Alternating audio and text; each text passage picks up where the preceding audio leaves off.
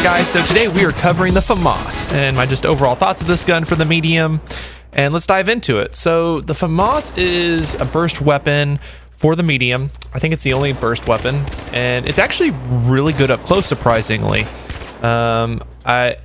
It definitely feels like up close is where it flourishes, where it probably does some of the most damage outputting, and it feels that way up close. It has a decent drop off, and I think also the drop off on this also feels even more so due to it being a burst weapon. So one, you get the drop off of a little bit of damage, but on top of that, you also have that recoil of a 3-round burst weapon.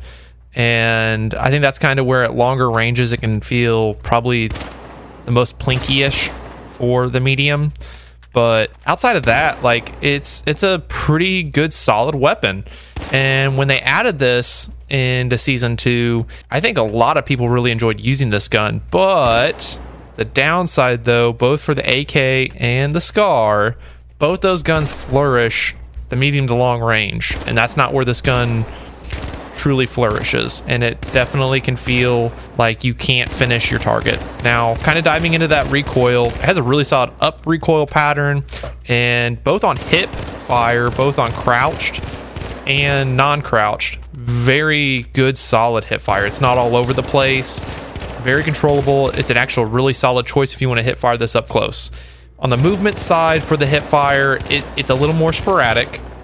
But for out of all the medium's guns, I think this is probably one of the best hip firing guns the medium offers for an AR platform. And so kind of diving into that damage profile, it does fall in line with the other guns. It might not be as good as some of the other ones, but I mean, you can take out pretty much any of the classes with, you know, a heavy. You could finish with 2 mags if you're landing your shots, I think. And so it's a good choice. You know, diving into my gunplay, I think there's one case where I get like a little freaked out a little bit, and I'm shooting and shooting, it doesn't feel like I'm finishing. I think that's the only case in my gameplay in which it didn't feel like this gun was able to do a finish.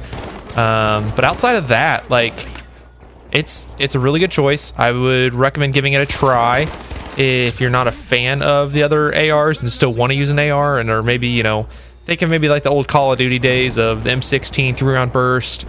You know, it kind of falls into that a little bit, and you know, it's a fun gun, and it can dish out a ton of damage in that more close to almost getting to the medium range. And so that's just kind of my overall thoughts of this gun. You know, it's not a top tier contender, but it does kind of mix up things. It's another weapon out there to utilize if you want to mix things up. But I think it's kind of a mid-tier gun. But go have some fun with it. Let me know what you guys' thoughts are in the comments. Like, where does this gun sit? Do you guys like using this gun? Do you think other guns have a lot more utility and a little more fun, and might as well stick with, you know, maybe like the grenade launcher or something like that, or maybe the shotgun, and then stick with ARs, and this one's just the bottom of the AR pattern pole, you know? But totem pole, whatever. So just let me know. You guys have a good one, and I'll catch you guys out in the finals.